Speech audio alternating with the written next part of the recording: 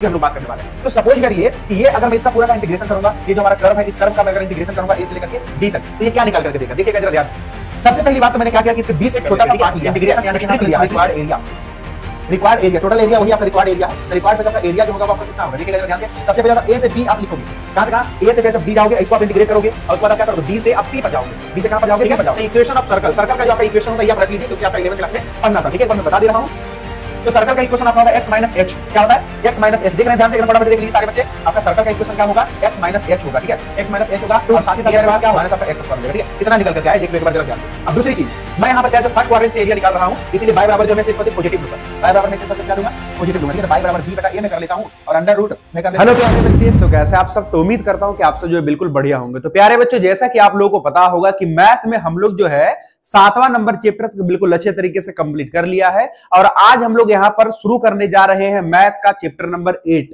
अच्छा, chapter number आपका 8 जो है, इसका नाम क्या है? तो देख लीजिए जरा ध्यान से। इसका नाम है बच्चों समाकलन के अनुप्रयोग, यानी कि एप्लीकेशन ऑफ इंटीग्रल या फिर इंटीग्रेशन भी कह सकते हैं। अभी तक हम लोगों ने जो भी इंटीग्रेशन पढ़ा है, चाहे तो आपका डेफिनेट इंटीग्रेशन हो या तो इनडेफिनेट इंटीग्रेशन हो, इनका हम लोग क्या करने वाले हैं? यूज करने वाले हैं। ठीक है, और इसीलिए इस चैप्टर का नाम है समाकलन के अनुप्रयोग, यानी कि एप्लीकेशन ऑफ इंटीग्रल। यह जो चैप्टर है बहुत ही ज्यादा इंपॉर्टेंट है। इस चैप्टर से आपका एक क्वेश्चन 5 नंबर का पूछा जाता है। इसीलिए मैं सभी बच्चों से रिक्वेस्ट करूंगा कि इस वीडियोस को, ज्यादा देर का वीडियोस भी नहीं होगा, चैप्टर आपका छोटा है इसलिए तुरंत खत्म हो जाएगा। तो इस वीडियोस को एकदम शुरू से लेकर के लास्ट तक देखते रहिएगा, क्योंकि छोटे से वीडियोस को आपको 5 नंबर पक्का होने वाला है। ठीक है, तो चलिए प्यारे बच्चों, इस चैप्टर को एकदम शुरू से शुरुआत करते हैं। बहुत ज्यादा मजा आने वाला है। ठीक है, तो चलिए यहां पर थोड़ा सा मैं आगे बढ़ जाता हूं और देख रहे होंगे प्यारे, जो आपका चैप्टर का नाम लिखा हुआ है समाकलन के अनुप्रयोग। क्या लिखा हुआ है? समाकलन के अनुप्रयोग। इसमें अगर आप लोगों को याद होगा तो जब मैं आपको डेफिनेट इंटीग्रल्स यानी कि निश्चित समाकलन पढ़ा रहा था, तो उसमें मैंने आपको एक चीज बताया था कि जो हमारा निश्चित समाकलन होता है वो किसी इंटरवल में वो जो आपका फंक्शन रहता है उसका एरिया निकाल करके देता है। ठीक है, तो सबसे पहली बात इसी के बेसिस पे हम लोग बात करने वाले हैं। ये जो निश्चित समाकलन का यानी कि जो हम लोग अनुप्रयोग करने वाले हैं, तो अनुप्रयोग में हम लोग क्या क्या पढ़ेंगे? तो पहला बात तो यही यहां पर से पक्का हो जाता है कि कोई भी फंक्शन रहे तो उस फंक्शन का क्या निकाल करके देता है? तो उस फंक्शन का किसी भी इंटरवल में एरिया निकाल करके देता है। ठीक है, जैसे देखिए यहां पर अगर मैं पहला पॉइंट की बात करूं तो पहला पॉइंट आपका अच्छे तरीके से लिखा हुआ है, साधारण वक्रों के अंतर्गत क्षेत्रफल। कहां गया? ये रहा, साधारण वक्रों के अंतर्गत आपका क्षेत्रफल, यानी कि जो हमारे पास वक्र रहेगा, जो भी हमारे पास कर्व रहेगा, ये क्या करेगा कि उसके अंडर जो आपका एरिया निकाल करके देगा। ठीक है, एरिया अंडर सिंपल कर्व्स। यहां पर कर्व्स एक से ज्यादा भी हो सकता है। ठीक है, या तो सिंपली एक ही कर्व रह सकता है, कोई दिक्कत नहीं है। इनके बीच का हमें क्या निकाल करके देगा? एरिया निकाल करके देगा। ठीक है, अगर एक कर्व रहेगा तो वो इंटरवल से एरिया निकाल करके देगा। जैसे देखिए, मैं थोड़ा सा यहाँ पर आपको समझाने का कोशिश करता हूं। ठीक है प्यारे बच्चों, हमारे पास y बराबर fx जो एक कोई फंक्शन है, y बराबर fx आपका क्या कोई फंक्शन है, यानी कि कोई कर्व है। ये रहा इसका ग्राफ, ये प्यारे बच्चों इसका ग्राफ है। ठीक है, और दूसरी बात, यहां पर एक इंटरवल है x बराबर a से लेकर के x बराबर b तक। ठीक है, ये जो आप देख रहे हैं x बराबर a से लेकर के x बराबर b तक आपका क्या है? इंटरवल है। ओके, अब ये जो फंक्शन है यहां से आप देख रहे होंगे, एकदम ध्यान से देखिएगा। ठीक है, ये जो प्यारे बच्चों आपका कर्व है, ये a से लेकर के b तक आपको भी पता चल रहा है कंटिन्यूअस है। ठीक है, तो अगर मैं इंटीग्रेशन निकाल लूंगा फ्रॉम a टू b तो क्या होगा? डेफिनेट इंटीग्रल्स में हमने क्या देखा था? ठीक है, इसी की हम लोग बात करने वाले हैं।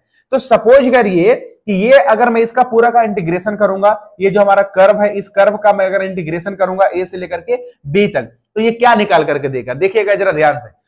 सबसे पहली बात तो मैंने क्या किया कि इसके बीच से एक छोटा सा पार्ट लिया है। ठीक है, स्ट्रिप लिया है। स्ट्रिप मतलब समझ रहे हो आप? छोटा सा पट्टी, आयताकार पट्टी। अब ये आयताकार पट्टी का जो कह सकते हैं चौड़ाई है वो मैंने dx मानना है। कितना माना है? dx। अब आप पूछोगे इसका लंबाई कितना होगा, तो मैं आपको बताता हूं कि इसका जो आपका लंबाई होगा वो कितना होगा। ठीक है, जैसे देखिए ये आपका x बराबर a है, x बराबर b है, तो सोच करके देखो कि अगर हमारा फंक्शन fx है, फंक्शन अगर हमारा fx है, ठीक है, तो प्यारे बच्चों मान के चलो कि इसमें मैं a डालता हूं। ठीक है, मान के चलो कि अगर हमारा फंक्शन fx है, इसमें मैं a डालता हूं, तो आप लिखोगे f ऑफ a। ठीक है, अगर आप b डालोगे तो आप लिखोगे f ऑफ b, अगर आप 2 डालोगे तो आप लिखोगे f ऑफ 2, ऐसा ही लिखोगे ना। तो सोच करके देखिए कि यानी कहने का मतलब कि जैसे x बराबर a है, तो ये वाला पॉइंट कितना होगा? ये वाला पैरे बच्चों का जो पॉइंट होगा f ऑफ a होगा। यानी कहने का मतलब x बराबर a पर फंक्शन का वैल्यू जो मिलेगा वही आपका a वाला है। ठीक है, ओके। इसी तरीके से ये dx है, तो dx अगर मान के चलिए कि हमारा फंक्शन है, तो इसमें जो हम वैल्यू डाल रहे हैं एक्स वाला, ठीक है, कितना वाला वैल्यू डाल रहे हैं एक्स वाला, अगर मैं कोई भी वैल्यू डालूंगा तो फिर जो फंक्शन का वैल्यू कितना निकल करके आएगा, आपका एफ एक्स निकल करके आएगा। यानी कि यहां से यहां तक का जो लेंथ है वो आपका एफ एक्स है। क्या है? आपका प्यारे बच्चों एफ एक्स है। और ये जो एकदम छोटा सा जो चौड़ाई है, इसका जो ब्रीथ है, वो चौड़ाई कितना है? एकदम आपका स्मॉल डीएक्स है।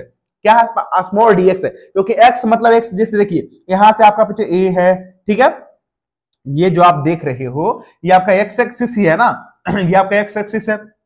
लेकिन यहां पर जो मैंने आयताकार ये स्ट्रिप लिया है, ठीक है, ये आप जो देख रहे हो आयताकार छोटा सा टुकड़ा, इस आयताकार छोटा सा टुकड़ा का लंबाई आपका प्यारा बच्चों एफ एक्स होगा, ठीक है, ये आपका एफ एक्स होगा, और चौड़ाई एकदम छोटा सा होगा, तो छोटा सा चौड़ाई को हमने क्या लिख दिया? डीएक्स लिख दिया, ठीक है। अब सुनिए, अगर मैं सिर्फ इसी का ही एरिया निकालना चाहूं, एरिया ऑफ रेक्टेंगल, ठीक है, यानी कि आयताकार का क्षेत्रफल, ठीक है, तो एरिया ऑफ रेक्टेंगल अगर मैं निकालना चाहूं, एरिया ऑफ प्यारे बच्चों रेक्टेंगल, रेक्टेंगल, तो एरिया पे तो रेक्टेंगल क्या होगा? लंबाई गुने चौड़ाई, ठीक है, एल इंटू आपका बी होगा, तो लंबाई आपका क्या है? लंबाई प्यारे बच्चों आपका एफ एक्स है, ओके, चौड़ाई क्या है आपका बच्चों? डीएक्स है, तो एफ एक्स इंटू आपका डीएक्स हो गया। लेकिन ये कितना का एरिया आया है? तो ये तो सिर्फ और सिर्फ प्यारे बच्चों आपका इसका एरिया आया है, ये सिर्फ इस पोर्शन का एरिया है। लेकिन ऐसे ऐसे इसमें हजारों इस तरीके से रेक्टेंगल होंगे, ठीक है। तो मैं क्या करता हूं कि अगर मुझे छोटे से एरिया का, मतलब ये छोटे से पोर्शन का एरिया मुझे मालूम है, इसका अगर मुझे एरिया मालूम है, तो मैं क्या करता हूं कि पूरे को इंटीग्रेट कर देता हूं, ठीक है, क्योंकि समाकलन से आपका पूरे का एरिया आता है। तो इसको मैं कहां से कहां तक इंटीग्रेट करूंगा? यहां से लेकर के यहां तक, यानी ए से लेकर के बी तक। तो प्यारे बच्चों देखिए, अगर मैं इस पूरे एरिया को, ये भी हमारा एरिया ही है, ये छोटा सा ब्रीथ का, तो अगर मैं इसी एरिया को, यानी कि आपका F x into D x को अगर मैं इंटीग्रेट कर दूं ए से लेकर के बी तक, कहां से कहां तक? ए से लेकर के बी तक, तो ये आपका जो टोटल एरिया आ जाएगा। कौन सा एरिया आ जाएगा? ये जो आप देख रहे हैं ये आपका टोटल एरिया आ जाएगा। एकदम ध्यान से देख लीजिए, ये टोटल क्या आ जाएगा? आपका प्यारा बच्चों एरिया आ जाएगा, ठीक है। और यही आपका क्या है? तो साधारण वक्रों के अंतर्गत आपका क्षेत्रफल है। क्षेत्रफल निकालना रहेगा, बस इस तरीके से आप निकाल लोगे, ठीक है। एफ एक्स इंटू आपका डीएक्स, जो इंटरवल दिया हुआ रहेगा उस इंटरवल को यहाँ पर आपका लगा दीजिए। ये आपका प्यारा क्या आ जाएगा? उस कर्व का, उस आपका वक्र का आपका जो है उसके अंतर्गत आपका क्या आ जाएगा? एरिया आ जाएगा, ठीक है। ये आपका क्या निकाल करके दे रहा है? एरिया निकाल करके दे रहा है, ठीक है। क्या सभी बच्चों को क्लियर हुआ? ये बात आपको सबसे पहली बात समझना है, ठीक है। ये बात आपको सबसे पहली बात समझना है, क्योंकि अगर ये नहीं समझ में आएगा तो आगे आपको बिल्कुल भी समझ में नहीं आएगा, ठीक है। तो कितने बच्चों को ये समझ में आ गया? एक बार फटाफट से यस करके लिख दीजिए सारे बच्चे कमेंट में, ठीक है। अब बढ़ते हैं थोड़ा सा हम लोग आगे। तो आगे देखिएगा जरा ध्यान से। अब यहां से आपका क्या है? एकदम ध्यान से सीखना है, क्योंकि अगर ये सीखोगे तभी आप क्वेश्चन लगा पाओगे, ठीक है। समझिए एक तरीके से आपका प्रॉपर्टीज है, या फिर समझिए कि कंसेप्ट है एक तरीके से, ठीक है। तो पहला कंसेप्ट हम लोग सीखने का प्रयास करते हैं। तो पहला कंसेप्ट जो प्यारे बच्चों हमारा है वो क्या कहता है, ठीक है। पहला कंसेप्ट कहता है हमारा कि अगर हमारे पास वक्र y बराबर एफ एक्स है, y बराबर एफ एक्स है, यानी कि कोई फंक्शन हमारा x में है, क्योंकि y बराबर एफ एक्स है कहने का मतलब कोई फंक्शन हमारा किस में? x में है। और अगर रेखा x बराबर a, रेखा x बराबर a, और अगर मैं रेखा x बराबर b की बात करूं कि एक हमारा फंक्शन दिया हुआ है, दो लाइन दिया हुआ है, इन सबसे घिरा हुआ क्षेत्रफल अगर मैं निकालना चाहूंगा तो कैसे निकालूंगा? मतलब तीन चीजें यहां पर, एक हमारा कर्व है, दो ठो लाइन है, और उसके बीच में जो हमारा एरिया जनरेट हो रहा है उसको निकालना है, ठीक। देखिएगा जरा ध्यान से। तो यहां पर आप एक बार फिगर को भी जरा नजर दौड़ाइए। प्यारे बच्चों ये हमारा कर्व है, ये हमारा क्या है? कर्व। अच्छा कौन सा फंक्शन है? y बराबर एफ एक्स है, ठीक है। अच्छा उसने बोला था एक लाइन है हमारा x बराबर a, तो बिल्कुल x बराबर a लाइन कौन होगा? ये देखिए आपका x बराबर a लाइन है, ये जो आप देख रहे हो x बराबर क्या है? a लाइन है। अगर नहीं पता तो एक बार मैं आपको बता देता हूं। अगर मैं आपसे पूछूं कि x बराबर 2 का लाइन ड्रॉ करिए, तो x बराबर 2, जैसे ये आपका 1 है, ये आपका 2 है, इसका लाइन कुछ इस तरीके से होगा। अगर आपसे बोला कि y बराबर 2 लाइन ड्रॉ करिए, तो y बराबर 2 कहां से होगा? ये आपका 1 हो गया, ये आपका 2 हो गया, तो ये आपका y बराबर 2 लाइन हो गया। क्लियर हो रहा है ना सभी बच्चों को? गुड। अब देखिएगा जरा ध्यान से, ठीक है। यहां तक मुझे लग रहा है सभी बच्चों को समझ में आ गया, ठीक है। तो प्यारे बच्चों ये जो आप देख रहे हैं ये आपका x बराबर a वाला लाइन है, और ये आपका x बराबर b वाला लाइन है, ठीक है। तो इन लाइंस के बीच, इस लाइंस के बीच और ये आपका कर्व के बीच, ठीक है, इसके बीच प्यारे बच्चों आपको क्या करना है? एरिया निकालना। तो ये वाला आपका एरिया कहां है? तो ये वाला आपका एरिया यही वाला तो है, यही वाला तो आपका है, तो ये वाला एरिया हम लोग को निकालना है, ठीक है। इसके बीच आपका यही वाला एरिया है, इसी को हम लोग को निकाल करके देना है, ठीक है। तो कैसे निकालेंगे? तो प्यारे बच्चों देखिए, ये यहां से आपका ये x वाला लाइन है, तो मान लेते हैं कि ये जो आप देख रहे हो इसमें छोटा सा, जैसे कि अभी पिछले में मैंने क्या लिया था, रेक्टेंगल लिया था ना, तो सेम उसी तरीके से इसमें भी हम मान लेते हैं कि यहाँ पर आपका एक छोटा सा रेक्टेंगल है। क्या है? छोटा सा रेक्टेंगल। और छोटा सा रेक्टेंगल का जो एक्स वाला पोर्शन है वो आपका dx है, और ये जो यहाँ से आपका प्यार जो हाइट होगा वो क्या होगा, तो हाइट तो प्यारे बच्चों आपको भी दिख रहा होगा कि अगर मैं एक्स डालूंगा तो वो आपका fx आएगा, यानी कि यहां से यहां तक जो आपका हाइट है वो आपका fx है। यहां से यहां पे जो आपका हाइट है वो क्या है? fx। बिकॉज अगर x डालोगे तो आपका क्या मिलेगा? fx मिलेगा। तो हाइट आपका fx हो गया रेक्टेंगल का, ठीक है, और विड्थ आपका dx हो गया, ठीक है। तो अगर मैं इस छोटे से रेक्टेंगल का एरिया निकालूंगा, रेक्टेंगल का area of rectangle, area of प्यारे बच्चों आपका रेक्टेंगल क्या होता है, जल्दी से बता। तो एरिया ऑफ रेक्टेंगल जो आपका होता है L इंटू बी होता है, लंबाई गुने चौड़ाई, तो L के जगह पे आप क्या लिखोगे? लंबाई का आपका fx हो जाएगा, और इंटू आपका dx, तो dx आपका कितना हो जाएगा? ये रहा आपका dx। लेकिन यहां पर एक और चीज जरा ध्यान से देखिएगा, फंक्शन हमारा x में ही है, तो ये अगर तो हमारा फंक्शन x में तो कोई दिक्कत नहीं, बहुत ज्यादा मजेदार चीज है, ठीक है।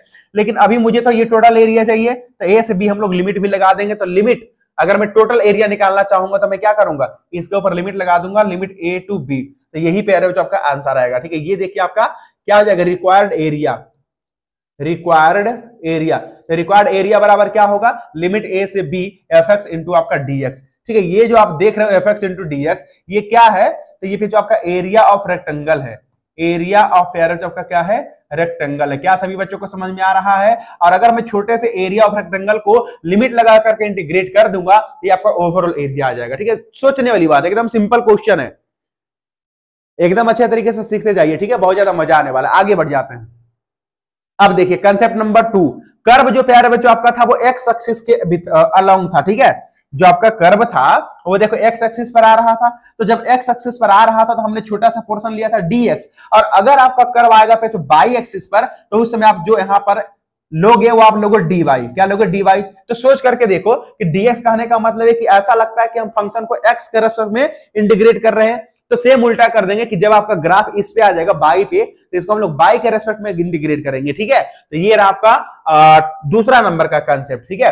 दूसरा नंबर का कांसेप्ट क्या कहता है? कह रहा है कि x बराबर अगर आपका एफ वाई हो तथा रेखा यहाँ पर बाई बराबर a, बाई बराबर b से अगर घिरा हुआ क्षेत्रफल निकालना होगा तो कैसे निकालेंगे? तो आइए मैं आपको बताता हूं। पहली बात आप फिगर से समझिए, ये आपका बाई बराबर a का लाइन है। किसका? बाई बराबर a का लाइन। बाई बराबर a का लाइन मतलब समझते हो ना, ये आपका बाई बराबर a का लाइन है, ठीक है। और ये पेयर जो आपका बाई बराबर b का लाइन है, ठीक है। अब समझिएगा जरा ध्यान से, ये आपका पेयर जो फंक्शन का कर्व है, ये आपका क्या है? फंक्शन का आपका प्यारे बच्चों कर्व है, ठीक है। तो ये जो आप देख रहे हो आपका कर्व, तो इसको तो मुझे क्या करना है? पूरा एरिया निकालना है। तो पूरा एरिया मैं निकाल लूंगा, ठीक है, बट पहले मैं छोटा सा यहाँ पर रेक्टेंगल ले लेता हूं, और ये छोटा सा रेक्टेंगल का जो आपका यहाँ पर होगा वो dy होगा, और ये जो आपका प्यारे बच्चों हाइट होगा वो कितना होगा? तो हाइट होगा एकदम बिल्कुल सिंपल है। हाइट हम कैसे निकालेंगे? देखिएगा जरा ध्यान से, हाइट हम कैसे निकालेंगे? अगर मैं प्यारे बच्चों इसमें बाई डालूंगा तो एफ ऑफ वाई हो जाएगा, यानी आपकी बात जो आपका हाइट आएगा वो आपका एफ ऑफ वाई आएगा, ठीक है। हाइट कितना? एफ ऑफ वाई, और प्यारे बच्चों आपका जो छोटा सा वृत्त यानी कि जो चौड़ाई है वो आपका dy है, ठीक है। तो अगर मैं आपकी बार फिर से इस रेक्टेंगल का एरिया निकालू, एरिया ऑफ रेक्टेंगल, ठीक है, ये जो आपका छोटा सा रेक्टेंगल है तो मैं लिख देता हूं एरिया ऑफ प्यारे बच्चों का रेक्टेंगल, ठीक है, एरिया ऑफ रेक्टेंगल। तो एरिया ऑफ पैच रेक्टेंगल क्या होगा? लंबाई गुने चौड़ाई फिर से होगा, L इंटू बी होगा। लेकिन आपकी बार जो आपका लेंथ है, आपकी बार जो आपका पैच लंबाई है वो कितना है? तो लंबाई आपका एफ ऑफ वाई है। कितना है? एफ ऑफ वाई है। और आपकी बार जो आपका चौड़ाई है वो आपका डी वाई है, ठीक है। तो ये प्यारे बच्चों आपका होगा इसका सिर्फ क्षेत्रफल, इसका ये जो छोटा सा देख रहे हो ना आयताकार चीज, इसका क्षेत्रफल, ठीक है। अब दूसरी चीज, मुझे तो टोटल का एरिया चाहिए, तो टोटल का चाहिए तो कहां से कहां तक? ये आपका पूरा कर्व यहां से यहां तक है, तो मैं क्या करूंगा? इंटीग्रेट कर दूंगा। तो ये आपको एरिया चाहिए ना, ये देखो, ओहो सॉरी, ये नहीं, यहां से है, ठीक है। ये प्यारे बच्चों आप लोग को एरिया चाहिए, ठीक है। तो आप लिमिट लगा दोगे कहां से कहां तक? आप लिमिट लगा दोगे ए से लेकर के बी तक। तो यानी कि देखो ए से बी, यानी कि यहां से मैं लिख देता हूं रिक्वायर्ड एरिया, मैं लिख देता हूं यहां पर रिक्वायर्ड एरिया, ठीक है, रिक्वायर्ड एरिया। तो रिक्वायर्ड एरिया पे आपका कितना आ जाएगा? ए से बी लिमिट चढ़ा लो और एफ वाई इंटू आपका डी वाई। यानी कि एक चीज आप देख रहे हैं ध्यान से कि अगर आपका ग्राफ एक्स एक्सिस के अलोंग है तो वहां पर आपका क्या होता है? F x into D x होता है। ये देखिए पिछला वाला केसेस में अगर आपका ग्राफ एक्स एक्सिस के अलोंग है तो इसका जो इंटीग्रेशन निकालेंगे F x into D x बिल्कुल सिंपल तरीके से निकलेगा। और अगर आपका ग्राफ बाई एक्सिस के अलोंग कर जाए, जैसे देखो बाई एक्सिस के अलोंग आ गया, इसका जो इंटीग्रेशन निकालोगे विथ रेस्पेक्ट टू बाई निकालोगे, ठीक है। ये चीज आप ध्यान रखिएगा, तब आपका क्वेश्चन कभी गलत नहीं होगा, नहीं तो आपका क्वेश्चन गलत हो जाएगा, ठीक है। चलिए आगे बढ़ जाते हैं। अब प्यारे बच्चों देखिए कंसेप्ट नंबर 3। तो कंसेप्ट नंबर आपका 3 में क्या कर रहा है ये भी जरा सीख लेते हैं। कह रहा है कि अगर यदि कोई वक्र यानी कि कर्व y बराबर fx है और x बराबर a है और x बराबर c से घिरे हुए क्षेत्र का अगर हम क्षेत्रफल निकालना चाहते हैं, मतलब ये पहले वाला ही जैसा है। ये अगर देखोगे तो पहले वाला ही जैसा है। जैसे देखो y बराबर fx, x बराबर a, x बराबर b पर से आपका घिरा हुआ क्षेत्रफल है, तो ये आपका पहले वाला ही जैसा है। लेकिन इसमें एक छोटा सा चेंजेस है कि इसके ग्राफ में अगर आप देखोगे तो थोड़ा सा आपको चेंज दिखेगा। ग्राफ आपका प्यारे बच्चों एक्स एक्सिस के अलोंग ही है, लेकिन ग्राफ आपका एक्स एक्सिस के ऊपर है और एक्स एक्सिस के आपका नीचे है। इस चीज को आपको समझना है, ठीक है। ओके, तो चलिए ये आपका टोटल, सबसे पहली बात तो ये जो आप देख रहे हो ये आपका पहले जो ग्राफ है, ग्राफ क्या है आपका y बराबर fx, मैंने लिख दिया y बराबर आपका fx। यहाँ पर दो एरिया जनरेट हो रहा है, इसीलिए यहाँ पर मैं क्या करता हूँ, सपोज करिए ये आपका a1 है, एरिया नंबर 1 है, और ये मान लीजिए आपका पहले तो एरिया नंबर 2 है, यानी कि आपका a2 है, ठीक है। एकदम ध्यान से समझते चलिएगा, ठीक है। तो मैं फिर से क्या करता हूं, एक छोटा सा यहाँ पर प्यारे बच्चों क्या करता हूं, फिर से मैं रेक्टेंगल ड्रॉ कर लेता हूं, ठीक है। ओके, तो ये तो आपका dx होगा, ओके, ये आपका dx होगा, और ये जो आपका हाइट होगा वो क्या होगा, आपका प्यारे बच्चों जो हाइट होगा वो आपका f ऑफ x होगा, ठीक है। एकदम सेम वैसा ही होगा, ठीक है। लेकिन सोच करके देखिए कि जब मुझे टोटल एरिया चाहिए, टोटल एरिया चाहिए तो मैं a1 प्लस a2 करूंगा, तो इसीलिए मैंने लिखा टोटल एरिया। तो टोटल एरिया आपका क्या होगा, तो टोटल एरिया आपका जो होगा वो आपका a1 प्लस आपका a2 होगा, ठीक है। तो सबसे पहली बात, इसका एरिया कितना होगा, इस छोटा सा पोर्शन का एरिया कितना होगा, ये छोटा सा पोर्शन का आपका एरिया कितना होगा। तो यहां पर से हम लिमिट लगा करके क्या करते हैं, इंटीग्रेट कर देते हैं। तो यहां से यहां ये आपका x बराबर a है, तो a से b तक हम लोग इंटीग्रेट कर लेते हैं, ठीक है। तो इंटीग्रेशन यानी कि यहां से मैं लिखता हूं required area, required area, total area वही आपका रिक्वायर्ड एरिया है। तो रिक्वायर्ड पे जो आपका एरिया जो होगा वो आपका कितना होगा, देखिएगा जरा ध्यान से। सबसे पहले बात, ए से बी आप लिखोगे, कहां से कहां, ए से पहले बी जाओगे, इसको आप इंटीग्रेट करोगे, और उसके बाद आप क्या करोगे, बी से आप सी पर जाओगे, बी से कहां पर जाओगे, सी पर जाओगे। लेकिन एक चीज आप लोग जरा ध्यान दीजिएगा, एक चीज अगर आप ध्यान से यहां पर देख रहे होंगे, तो पहले जो नीचे वाला जो एरिया है वो तो आपका निगेटिव में जाएगा, नीचे वाला जो एरिया है वो तो आपका निगेटिव में जाएगा ना। तो निगेटिव में तो एरिया होता नहीं है, क्या सभी बच्चों को पता है, निगेटिव में क्या किसी चीज का क्षेत्रफल होता है क्या, नहीं होता ना। तो निगेटिव में एरिया नहीं होता, इसलिए उसको क्या करेंगे हम लोग, पॉजिटिव कंसीडर करेंगे, ठीक है। तो एरिया जो आपका नंबर 1 था a1, इसको आप मॉड लगा देना। मॉड करने का मतलब क्या, अगर माइनस जाएगा तो उसको प्लस करके लिखेंगे, ठीक है। तो ये हमारा क्या हो जाएगा, मोड के अंदर हो जाएगा, ठीक है। बाकी सब कुछ आपका ओके है, कोई दिक्कत नहीं है। मतलब समझो इस कंसेप्ट में हमने क्या सीखा, इसमें हमने प्यारे बच्चों यही सीखा कि अगर ग्राफ ऊपर नीचे भी हो तो कोई दिक्कत नहीं है, अगर नीचे भी अगर आपका ग्राफ आ जाएगा तो उस केस में हम क्या करेंगे, एरिया मोड लगा करके निकालेंगे, बस कोई दिक्कत ही नहीं है, ठीक है। चलिए अब प्यारे बच्चों आगे बढ़ जाते हैं। अब एक क्वेश्चन है, इस क्वेश्चन को हम करते हैं क्योंकि ऐसा ही क्वेश्चन आपके एग्जाम में पूछा जाएगा, बहुत जबरदस्त क्वेश्चन है, ठीक है। लेकिन ये जो क्वेश्चन है, मुझे लगता है कि जो बच्चे नए होंगे और जो 11th में अच्छे तरीके से ध्यान नहीं दिए होंगे, तो हो सकता है कि उनको सर्कल का इक्वेशन नहीं पता हो, स्ट्रेट लाइन का इक्वेशन नहीं पता हो, इलिप्स का इक्वेशन नहीं पता हो, पैराबोला का इक्वेशन नहीं पता हो, तो उनको मैं एक बार बता देना चाहता हूं, ठीक है। क्योंकि ये जो क्वेश्चन एक बार पढ़ करके देख लीजिए, प्रथम चतुर्थांश में फर्स्ट क्वाड्रेंट में वृत्त, ये देखिए वृत्त का आपका इक्वेशन दिया हुआ है, एवं रेखाओं x बराबर 0, x बराबर 2 से घिरे हुए क्षेत्र का आपका क्षेत्रफल निकालना है, ठीक है। तो कैसे निकालेंगे, ध्यान से समझिएगा। पहली बात आप समझिए कि वृत्त का समीकरण क्या होता है, वृत्त में त्रिज्या क्या क्या, मतलब क्या क्या चीजें होता है वो आप एक बार समझिए। आइए वृत्त का मैं आपको कहानी पढ़ाता, उसके बाद मैं क्वेश्चन पर ले चलूंगा, ठीक है। तो प्यारे बच्चों ये है आपका वृत्त, ये आपका क्या, ये आपका सर्कल है। तो सर्कल में क्या कि मान के चलिए कि अंदर में आपका कोई पॉइंट है h, k, ठीक है, h, k पॉइंट है, और बाहर में जो आपका पॉइंट रोटेट कर रहा है वो आपका x, y है, और इसका रेडियस आपका प्यारे बच्चों r है।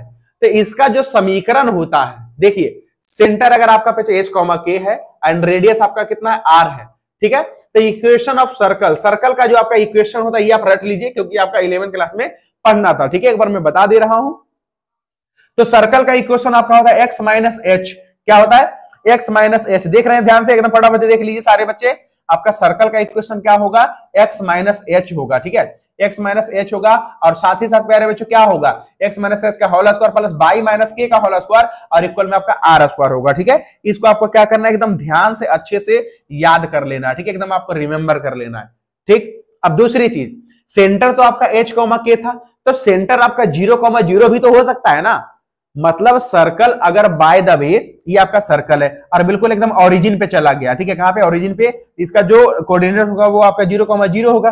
तो अगर इसका कोऑर्डिनेट 0,0 है तो उस केसेस में जो सर्कल का इक्वेशन होगा, सेंटर ऑफ ओरिजिन अगर आपका 0,0 है, रेडियस अगर प्यारे बच्चों आपका r है, इस केसेस में इसका जो इक्वेशन होगा वो पता है क्या होगा? यहाँ पर h के जगह पे आप 0 डालोगे तो ये आपका 0 बनेगा, तो बनेगा x स्क्वायर, ओके। और k के जगह पे आप 0 डालोगे तो ये आपका बनेगा कितना? बाई का होल स्क्वायर, ये आपका बाई स्क्वायर हो जाएगा, बराबर में आपका आर स्क्वायर बनेगा, ठीक है। तो ये वाला आपका समीकरण बनेगा जो कि यहाँ पर आपका लिखा हुआ है, ठीक है। दिख रहा है सभी बच्चों को? देखिए एकदम जरा ध्यान से, x square plus by square बराबर आपका आर स्क्वायर। ये पे आपका क्या है? जब सेंटर आपका 0,0 है तब आपका ये वृत्त का समीकरण है, और जब अगर सेंटर आपका h, k तब ये आपका वृत्त का समीकरण है। दोनों को आपको ध्यान रखना है, ठीक है। चलिए अब हम बढ़ जाते हैं थोड़ा सा आगे। आगे बढ़ते हैं प्यारे बच्चों, कर सरल रेखा। सरल रेखा के बारे में भी थोड़ा सा अच्छा, एक मिनट पहले क्वेश्चन हम लोग कर लेते हैं, क्योंकि क्वेश्चन मुझे करवाना था। आइए उसके बाद हम लोग बढ़ेंगे स्ट्रेट लाइन पर। प्रथम चतुर्थांश में वृत्त, ये देखिए हमारा वृत्त है, ठीक है।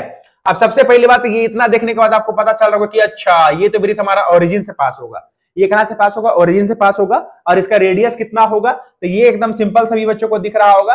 इसको हम ऐसे लिख सकते हैं x square plus by square, और इधर जो आपका होता है वो आपका 2 का स्क्वायर, यानी रेडियस आपका 2 हो गया। इससे मैच करा लो ना जो अभी मैंने आपको बताया। देखो रेडियस कितना हो जाएगा? तो 2 का स्क्वायर, तो 2 आपका रेडियस होगा, ठीक है। तो मैंने फिगर ड्रॉ कर दिया। ये हमारा सर्कल है, 0,0 से पास हो रहा है। यहां से हमारा रेडियस कितना है? 2 है। अब कह रहे हैं x बराबर 0, x बराबर 0 और x बराबर 2 से, तो x बराबर 0 तो आपका यहीं पर होगा। x बराबर 0 तो प्यारे बच्चों आपका यहीं पर होगा ना। ये आपका x बराबर 0 और x बराबर 2, तो यहां से देखिए आपका x बराबर 2 है, ये वाला लाइन, ठीक है। इनसे घिरे हुए क्षेत्र का क्षेत्रफल क्या होगा? अच्छा ठीक है। तो प्यारे बच्चों सर्कल और x बराबर 0 वाला लाइन, तो x बराबर आपका 0 वाला लाइन यही है, ये आपका होगा x बराबर 0 लाइन। नहीं समझ में आ रहा होगा?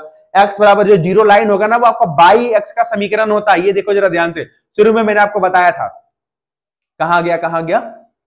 ओके अभी बताया नहीं हूं, बताना पड़ेगा, ठीक है। तो 1 मिनट देखो, कहां गया? 1 मिनट, कहां गया? ये रहा, देखो अभी मैं आपको बताऊंगा। x बराबर जब 0 रहता है तब तो समझिए आपका बाई h का समीकरण होता है, ठीक है। ये लाइन जो है वो आपका x बराबर 0 कह सकते हो, और ये वाला जो आपका x एक्सिस है इसको आप बाई बराबर 0 कह सकते हो, ठीक है। तो आ जाइए इस क्वेश्चन पर, थोड़ा सा मैंने आपको एक्स्ट्रा बता दिया है। चलिए, तो x बराबर 0 बोला है मतलब ये वाला लाइन, और क्या क्या बोला है? x बराबर 2 मतलब आपका a वाला लाइन, और वृत्त यानी कि ये टोटल आपका वृत्त। तो टोटल थोड़ी ना लोगे, सिर्फ यहां पर से ये आपका वृत्त होगा। तो टोटल ये इसको जो एरिया चाहिए वो कौन सा चाहिए? ये वाला चाहिए, ये वाला एरिया चाहिए, ठीक है। तो ये वाला एरिया आप कैसे निकालोगे जल्दी से बताओ? एकदम बिल्कुल चटनी है। इसका समीकरण आपको प्यारे बच्चों पता है, मतलब ये जो आपका सर्कल है इसका समीकरण तो आपको पता है यहां से, ठीक है। तो यहां से आप क्या करोगे? इस समीकरण को सॉल्व करोगे, ठीक है। लिमिट लगाओगे 0 से लेकर के 2 तक। लिमिट कहां से कहां तक लगाओगे? 0 से लेकर के 2 तक आप लिमिट लगाओगे। उसके बाद आपका फटाफट से आंसर आ जाएगा, ठीक है। एकदम बिल्कुल इजी क्वेश्चन है। कितने बच्चों को लग रहा है इस क्वेश्चन को तो हम बना देंगे? बिल्कुल बन जाएगा। देखिए सबसे पहली बात आप लिखोगे दिया हुआ है कि क्या दिया हुआ है? एक्स स्क्वायर प्लस आपका बाई स्क्वायर बराबर में आपका 4 दिया हुआ, ठीक है। अब देखो यहां से जो हमारा ग्राफ है वो आपका एक्स एक्सिस के अलोंग भी है, बाई एक्सिस के अलोंग भी है, ठीक है। तो हम एक्स के रेस्पेक्ट में इसको इंटीग्रेट कर लेते हैं। तो बाई बराबर समथिंग मुझे निकालना पड़ेगा। तो यहां से आपका कितना हो जाएगा? बाई स्क्वायर बराबर 4 माइनस आपका एक्स स्क्वायर। सो बाई बराबर आपका कितना हो जाएगा? प्लस माइनस स्क्वायर आपका उधर जाएगा अंडर रूट, यानी कि 4 माइनस आपका एक्स स्क्वायर हो जाएगा। इतना ही होगा ना? गुड।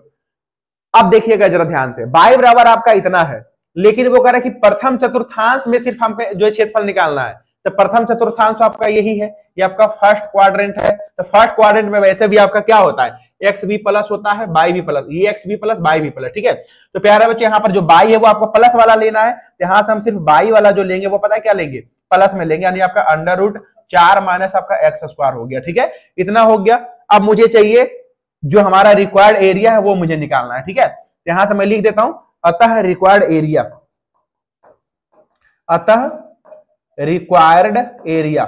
रिक्वायर्ड एरिया यानी कि इसको जो क्षेत्रफल चाहिए वो आप कैसे लिखोगे?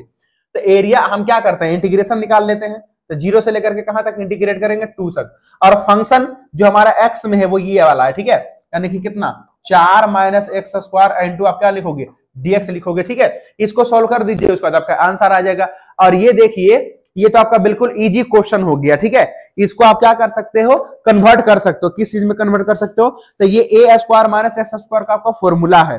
इसको अगर आप चाहो तो ऐसे लिख सकते हो, मैं प्लस कर लेता हूं, ये आपका जो रिक्वायर्ड एरिया है, यहां पर से जो आपका आंसर आ रहा है रिक्वायर्ड एरिया, तो रिक्वायर्ड एरिया बराबर आपका कितना आ रहा है, 0 से लेकर के आपको कह रहा है 2 तक इंटीग्रेट करने के लिए किसको, 4 को मैं लिख सकता हूं 2 का होल स्क्वायर और माइनस आपका x का होल स्क्वायर, ठीक है, और इसका आपका क्या है अंडर रूट, यहां पर फॉर्मूला लगेगा a square minus x square का, फॉर्मूला क्या लगेगा, under root a square minus x square का, ठीक है।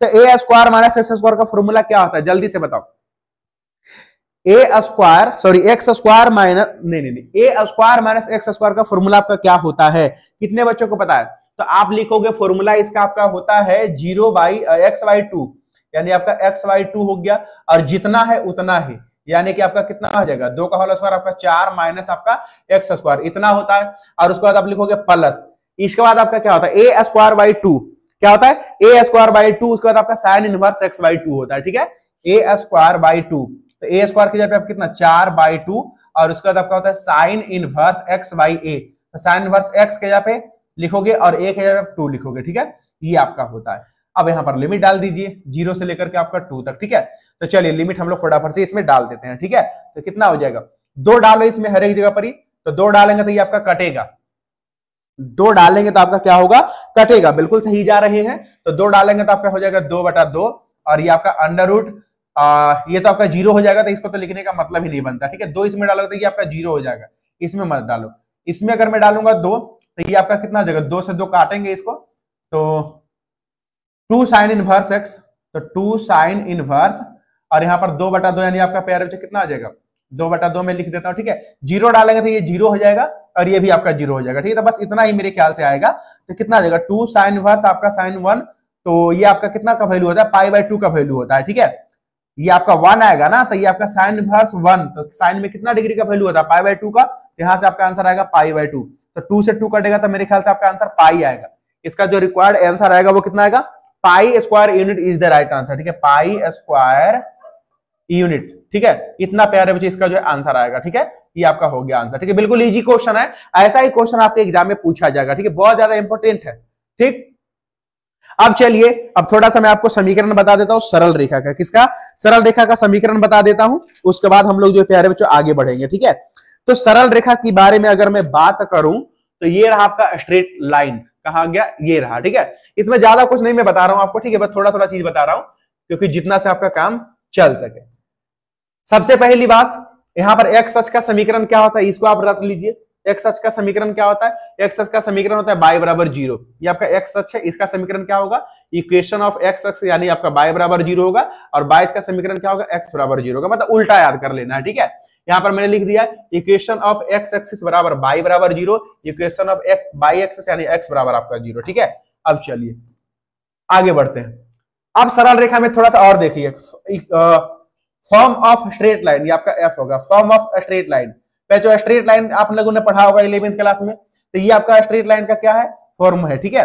तो y बराबर mx प्लस c में आपका m जो होता है वो स्लोप कहलाता है, और c जो होता है आपका इंटरसेप्ट कहलाता है, क्या कहलाता है इंटरसेप्ट, मतलब नहीं समझ में आया मैं आपको बताता हूं, जैसे मान के चलिए ये आपका एक लाइन है, ठीक, तो ये जो पैर जो एंगल जितना आपका झुका हुआ यही आपका m कहलाता है, आपका स्लोप कहलाता है, और ये जो पॉइंट आप देख रहे हो जितना आपका जो कट कर रहा है बाई अक्ष पे, ये आपका क्या कहलाता है इंटरसेप्ट कहलाता है, ठीक है, यही वाला आपका पॉइंट जो होता है वो आपका सी होता है, ठीक है, यही आपका इंटरसेप्ट होता है बाई का, ठीक है। अब थोड़ा सा आगे मैं बढ़ जाता हूं और लगे हाथ में आपको परवलयिक के बारे में भी पढ़ा देता हूं, ठीक है, पाराबोला जिसको आप लोग बोलते हो, तो पाराबोला के बारे में भी सुन लीजिए, उसके बाद हम लोग बच्चे जो क्वेश्चन कर लेंगे, ठीक है। तो परवलयिक यानी आपका पाराबोला, पाराबोला आपका पैरा बच्चों 4 प्रकार का होगा, ठीक है, इसका ग्राफ कितना प्रकार का होगा 4 प्रकार का होगा, ठीक है, कौन कौन, तो आइए जरा देख लेते हैं। नंबर 1 y स्क्वायर बराबर 4x होगा, या फिर y स्क्वायर बराबर -4ax होगा, ठीक है, यहां पर थोड़ा सा गड़बड़ है, ये माइनस होगा इसके आगे, ठीक है, इसके आगे आपका क्या होगा माइनस होगा, ठीक है, और यहां पर भी आपका माइनस होगा जो कि छूट गया है, ठीक है, ओके। तो इसका आप प्यारे बच्चों ग्राफ कैसे बनाओगे, y स्क्वायर बराबर 4ax अगर आपका लिखा हुआ रहेगा तो ग्राफ कैसे बनाओगे, देखो प्यारे इसका जो ग्राफ होगा आप खुद से ड्रॉ कर सकते हो, y अगर प्लस या माइनस होगा तो अगर मैं इसका स्क्वायर करूंगा तो प्लस का स्क्वायर भी आपका प्लस होता है, माइनस का स्क्वायर भी आपका प्लस होता है, यानी कि अगर मैं y का वैल्यू अगर मैं प्लस लू या तो माइनस लू तो x हमेशा क्या रहेगा प्लस रहेगा, अगर मैं इसमें जो बाई के जगह में कुछ डालू, या तो आप प्लस डालो या तो आप माइनस डालो, तो एक्स बराबर आपका क्या आएगा, वो तो हमेशा प्लस ही आएगा ना, क्योंकि इसका आप स्क्वायर कर दोगे। तो इसीलिए यहां से देखिए ग्राफ में जरा ध्यान से, ठीक है, ऊपर के ग्राफ को एकदम ध्यान से देखिएगा, ठीक है, मैं ग्राफ आपको बता रहा हूं, ठीक है, ओके, देखिएगा एकदम जरा ध्यान से। प्यारे चाहिए आपका बाई का ऊपर में प्लस वैल्यू है, नीचे में आपका माइनस वैल्यू है, तो बाई के प्लस माइनस के लिए एक्स हमेशा क्या प्लस है, तो देखो एक्स हमेशा क्या है, प्लस की तरफ है, ठीक है, इसीलिए आपको क्या करना है, इस तरफ मुंह मोड़ लेना है। अब यहां पे आ जाओ, बाई के प्यारे बच्चों प्लस माइनस वैल्यू के लिए, तो बाई ऊपर में आपका प्लस है, नीचे में आपका माइनस है, एक्स हमेशा क्या रहेगा, इसके आगे माइनस लगा हुआ था, एक्स हमेशा माइनस रहेगा, इसीलिए एक्स तो इधर आपका पॉजिटिव होता है ना, तो इधर नहीं जाना है, बल्कि ग्राफ आपको इधर मोड़ लेना है, ठीक। अब देख लीजिए यहां पर भी आपकी बार उल्टा, एक्स के प्लस माइनस वैल्यू के लिए हमारा बाई क्या क्या रहेगा, हमेशा पॉजिटिव रहेगा, तो एक्स इधर देखिए आपका प्लस है, इधर आपका माइनस है, इसलिए बाई हमेशा क्या रहेगा, पॉजिटिव, यानी आपका अपवर्ड जाएगा, और ये आपका क्या हो जाएगा, डाउनवर्ड जाएगा, क्योंकि हमेशा ये क्या रहेगा, निगेटिव। इसका नाम भी है, इसको बोलते हैं बच्चों right word parabola, left word parabola, upward parabola, downward parabola. ध्यान से सुन लीजिए, ये आपका राइट वर्ड है, right word parabola, right word parabola, ठीक है, ओके। और प्यारे से ये आपका क्या हो जाएगा, लेफ्ट वर्ड पाराबोला, ठीक है, पाराबोला, ओके। और ये प्यारे बच्चों आपका क्या हो जाएगा, अपवर्ड, ये आपका अपवर्ड पाराबोला हो गया, अपवर्ड पाराबोला, ठीक है, चलो। और ये आपका क्या हो जाएगा, डाउनवर्ड पाराबोला हो जाएगा, ठीक है, ये आपका क्या हो जाएगा, डाउनवर्ड पाराबोला हो जाएगा, ठीक है, डाउनवर्ड पाराबोला हो जाएगा, ठीक है। क्या सभी बच्चों को समझ में आ रहा है, बिल्कुल एकदम आसान है, ठीक है। चलिए अब थोड़े से हम लोग और क्वेश्चन कर लेते हैं, उसके बाद ये आपका चैप्टर फिनिश ही हो जाएगा, क्योंकि जिसमें ज्यादा कुछ नहीं पढ़ना है, ठीक है, जो था वो मैं आपको बता रहा हूं, एकदम फटाफट से आगे बढ़ जाते हैं। ये आपका एक क्वेश्चन है, यही पाराबोला वाला, ठीक है। तो क्या कह रहा है क्वेश्चन में, कह रहा है कि वक्र बाई स्क्वायर बराबर 4x, अब ये देखो आपका पाराबोला ही है, लेकिन कैसा पाराबोला है, तो बाई बराबर प्लस रहे या तो माइनस रहे, तो इसके लिए हमेशा एक्स क्या है, पॉजिटिव है, बाई बराबर आपका प्लस रहे या माइनस रहे, एक्स क्या रहेगा, हमेशा पॉजिटिव। तो बाई देखो ऊपर में आपका प्लस है, नीचे में आपका माइनस, इसके लिए हमेशा एक्स क्या है, पॉजिटिव है। तो ये इसका प्यारा जो ग्राफ है, ये क्या है, इसका ग्राफ है, ठीक है, ये पाराबोला का आपका ग्राफ हो गया, ओके। और देखिएगा जरा ध्यान से, कह रहा एक्स बाई अच, तो ये देखिए आपका बाई अच है, और बाई बराबर 3, तो बाई बराबर ये देखिए आपका 3 वाला लाइन है, ओके। इससे घिरे हुए क्षेत्र का क्षेत्रफल निकालना है, तो इन सबसे जो घिरा हुआ क्षेत्रफल है वो आपका ये है, ये आपका घिरा हुआ क्षेत्रफल है, ठीक है। इसका तो आप लोग को क्या करना है, क्षेत्रफल निकालना है। समझ में आ गया सभी बच्चों को? तो सबसे पहली बात हम लिखेंगे, दिया हुआ है कि हमारे पास क्या दिया हुआ है, बाई स्क्वायर बराबर कितना, बाई स्क्वायर बराबर आपका 4x है, ओके। तो आप ग्राफ को जरा ध्यान से देखिए, ग्राफ आपका पैर जो किस एक्सिस के अलोंग है, तो ग्राफ आपका जो बाई एक्सिस के अलोंग है, ठीक है। तो यहां पर मुझे जो है डी वाई के रेस्पेक्ट में इंटीग्रेट करना पड़ेगा, तो मैं एक्स बराबर निकाल लेता हूं, ठीक है। तो यहां पर से हमारा एक्स बराबर कितना हो जाएगा, एक्स बराबर आपका हो जाएगा बाई स्क्वायर बटा में आपका 4, ठीक। तो अब मैं लिख देता हूं तो डायरेक्ट रिक्वायर्ड एरिया, मैं डायरेक्ट लिख देता हूं रिक्वायर्ड एरिया बराबर, ठीक है, रिक्वायर्ड एरिया बराबर जो आपका प्यारे बच्चों होगा वो आपका क्या हो जाएगा, तो मैं इंटीग्रेशन निकालूंगा कहां से कहां तक, तो ये आप 0 से लेकर के 3 तक आप इंटीग्रेट कर लो, एकदम सिंपल है। कहां से कहां तक, 0 से लेकर के 3 तक इंटीग्रेट कर लो, और एफ ऑफ वाई इंटू आप डी वाई वाई लिख लो, ठीक है, एकदम चटनी है। तो यहाँ पर आपका फंक्शन कितना है, 0 से लेकर के 3, फंक्शन जो आपका प्यारे बच्चों आपका बाई स्क्वायर बटा में 4। अगर आप इसको ना भी लिखो तो आपका चलेगा, इस चीज को आप ना भी लिखो तो चलेगा, क्योंकि इतना ताल कह सकते इतना झोलमाल करने का कोई जरूरत नहीं है, ठीक है। बस सीधे फंक्शन लिखो, इसको इंटीग्रेट कर दो 0 से लेकर के 3 तक, ये कितना हो जाएगा, बाई स्क्वायर बटा में आपका 4, और यहाँ पर आपका डी वाई हो जाएगा। कहां से कहां तक इंटीग्रेट करना है, तो 0 से 3 तक इंटीग्रेट करना है, ठीक है। चलिए देखिएगा जरा ध्यान से, बाई स्क्वायर, ठीक है, यहाँ पर मैं 1/4 तो मैं कर दिया हूं बाहर, और यहाँ पर बाई स्क्वायर, इसका इंटीग्रेशन कैसे करेंगे, पावर में एक पावर जोड़ देते हैं और टोटल पावर से हम लोग भाग दे देते हैं, ठीक है। तो इस एक पावर जोड़ दीजिए तो बाई का पावर आपका 3 हो गया, और टोटल पावर से भाग देंगे तो ये आपका 3 हो गया। लिमिट का वैल्यू डाल दीजिए कितना से कितना, 0 से लेकर के आपका 3 तक, तो ये आपका 1/4 आगे हो गया। वैल्यू डालिए, 3 अगर डालेंगे बाई के पावर 3 में तो कितना होगा, 3 3 होती है आपका 27, तो 27 बटा आपका 3 हो जाएगा। देखिए तो जरा ध्यान से, 27 बटा आपका 3 हो जाएगा यहां तक, ठीक है। और आगे देखिए माइनस, अब 0 डालेंगे तो आपका कोई प्रभाव ही नहीं पड़ेगा, है ना, 0 डालेंगे तो आपका 0 ही हो जाएगा। तो एक काम करो, इसको हटा ही लो, बस इतना हो गया।